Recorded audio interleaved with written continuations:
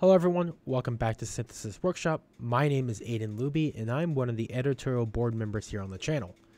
We hope you all had a happy holidays and brought in the new year surrounded with friends and family.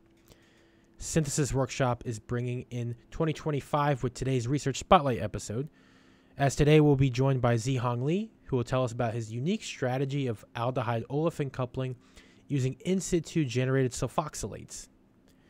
Zhihang received his bachelor's degree at Imperial College London, conducted research with Professor Anthony Barrett, then completing his master's degree at the University of Cambridge in the group of Professor Michele Vendruscolo. He is now a PhD candidate at the University of Bristol in the lab of Adam Noble. Before I turn it over to Zhihang, please make sure to subscribe and hit that notification button to stay up to date with Synthesis Workshop, and be sure to connect with us on X. This truly helps our engagement as we try to build a zero-cost-to-consumer chemistry educational platform for all. Thank you again, and now here is Zhihang. Thank you very much for the kind introduction and invitation to present my PhD work on aldehyde-olefin couplings by sulfoxylate-mediated oxidative generation of keto radical anions. Keto radicals are valuable reactive intermediates because they allow carbonyl chemistry to be extended beyond the traditional electrophilic reactivity through simple single electron reduction to a nucleophilic radical. However, this pathway is challenging due to the large negative reduction potential of carbonyl compounds. Therefore, highly reducing conditions are normally required, such as stoichiometric amounts of metals, electron reduction, or acid-mediated photocatalysis.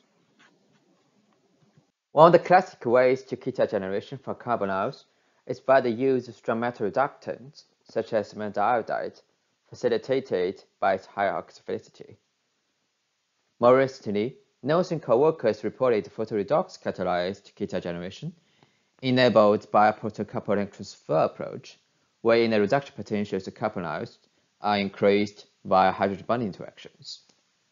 An alternative approach to keto radical generation from aldehydes that avoids the challenging single electron reduction is by in situ activation, wherein aldehydes are converted to adducts that are more amenable to catalytic radical formation. For example, Najib and co-workers have demonstrated that alpha-acetoxy iodides generated by electrophilic activation of aldehydes can undergo efficient photoinduced halogen atom transfer to afford alpha-acetoxy radicals, which are protected keto radicals or keto-type radicals. However, there are no reports of related in situ activation of aldehydes affording unprotected keto radicals or keto radical anions. Herein, we report the first example of unprotected keto generation via nucleophilic activation of aldehydes with a tracer's mediator. We are inspired by the use of bisulfite salts to remove aldehyde impurities by formation of water-soluble alpha-hydroxysulfonates. However, sulfonates are less susceptible to redox transformation due to their high oxidation potentials. On the other hand, the less well-known congener alpha-hydroxysulfonates are more attractive redox-active adducts owing to their low oxidation potentials. We envision the strategy wherein aldehydes are in situ transformed into alpha-hydroxysulfonates by nucleophilic addition of sulfoxylate. A subsequent oxidative desulfonation event should, in theory, afford an unprotected keto radical intermediate. In this work, we demonstrate the application of a sulfoxylate strategy for oxidative keto generation through photoredox catalyzed aldehyde-olefin couplings. For a synthetic approach, a three-step sequence is conceived, which involves release, addition, and coupling. After release of the sulfoxylate from the reservoir, either telluride oxide or sodium dithionite, in aqueous hydroxide solution, the model substrate benzaldehyde is converted into the redox-active alpha-hydroxysulfonate by nucleophilic addition. A subsequent photoredox-catalyzed redox-neutral sulfonate-olefin coupling would afford the desired alcohol product. Our investigation began by synthesis and isolation of the benzaldehyde-derived alpha-hydroxysulfonates. Following the reported method, the desired sulfonate product was obtained in 71% yield as white solids. Cyclic voltammetry revealed the low oxidation potential of approximately 0.3 volts. Besides, we are pleased to find that the alpha hydroxysulfonates could be quantitatively formed in situ on a 0.1 millimole scale in presence of the photocatalyst eosine Y. Subsequent subjection of the model olefin substrate for vanillapyridine to the reaction mixture followed by photoirradiation gave the desired product in a 46% yield. Unexpectedly, the sulfonate side product with SO2 incorporation was also observed. To our delight, the sulfonate side product was quantitatively converted into the desired product via silicon-mediated protodesulfonation, giving an overall yield of 54%.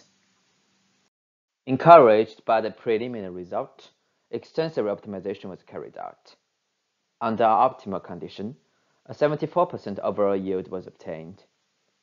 Besides eosine Y, your BPY chloride with similar excited state oxidation potential gave up comparable, yet slightly lower yield, whilst lowering the equivalence base also reduced the yield. Although a comparable result was achieved using water as the only solvent, acetonitrile was chosen as a co-solvent to ensure dissolution of less water-soluble substrates. Finally, the impact of the pre-stirring procedure was investigated, which was routinely carried out to preform the alpha hydroxysulfonate before photoirradiation. Nevertheless, a similar yield was obtained without. It is worth noting that without photocatalyst, or light, or thallium dioxide, no desired product was observed, supporting our proposed mechanism. For the surface scope, select examples are shown here. Please check our paper for details. A broad range of benzaldehydes was successfully coupled, including those functionalized with ethers, amines, benzylic alcohol, amides, halides, phenol, and carboxylic acid. Heteroaromatic aldehydes could also be used, giving furan and pyridine good yields. Of note, aldehydes bearing strongly electrodonating tertiary amines in the para position, such as morpholin and boprotatic piperazine, reacted efficiently under our oxidative desulfonation conditions. The keto generation of these highly electron-rich aldehydes would be very challenging via a reduction pathway, whilst aliphatic aldehydes were found to react with sulfoxylate to generate alpha hydroxysulfonate. They failed to undergo productive keto-olefin coupling. Next, the olefin scope was investigated using slightly modified conditions with a 1:1 ratio of water and acetonitrile to ensure dissolution of the less water-soluble olefins. For vanillapyridines bearing a range of substituents gave moderate to high yields, including alpha-phenyl, alpha-methyl, trifluoromethyl, and halogens.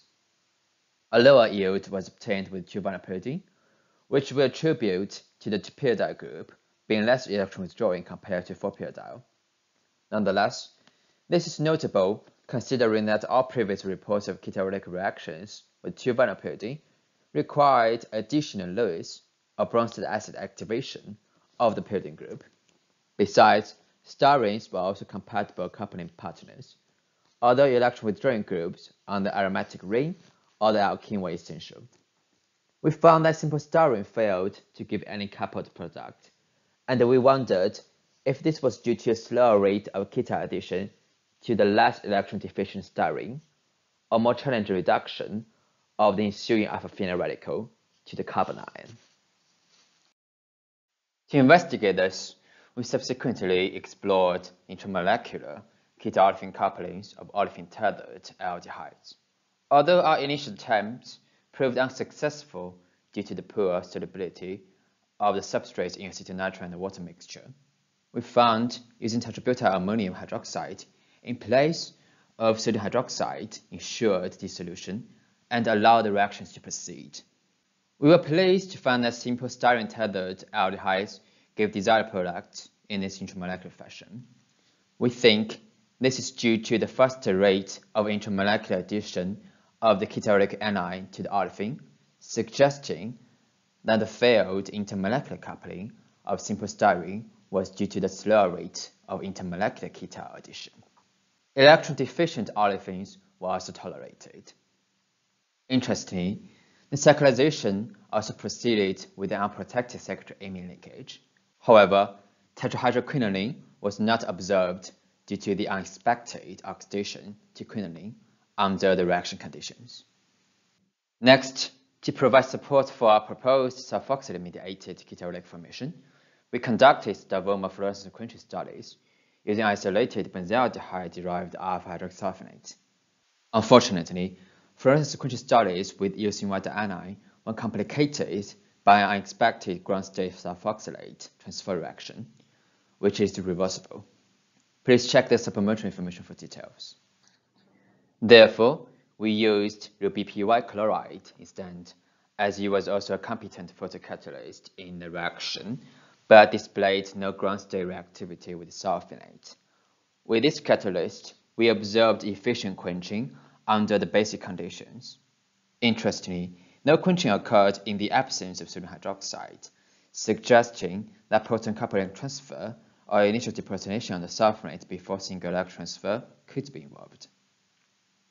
Using a mixture of benzaldehyde, thyroid oxide, and sodium hydroxide led to similar levels of quenching, which provides further support for in situ formation of the sulfonate. Crucially, no quenching was observed with benzaldehyde, pyridine, or sulfoxylate, confirming the key role of the alpha-hydroxysulfonate in the photoredox catalysis. For the proposed mechanism, the in situ generated alpha-hydroxysulfonate undergoes single electron oxidation by the photoexcited eosine white anion to afford a sulfonate radical anion 1, which undergoes desulfonation to extrude sulfur dioxide and afford the keto intermediate. Based on the relatively high acidity of keto radicals, with pKa around 8, we expect the equilibrium to favor keto radical anion 2 over neutral keto under our basic conditions. Subsequent radical addition to the olefin, followed by alkoxide protonation, gives alkyl radical 3, which is reduced to the carbon ion to turn over the photocatalyst before protonation to provide the desired product.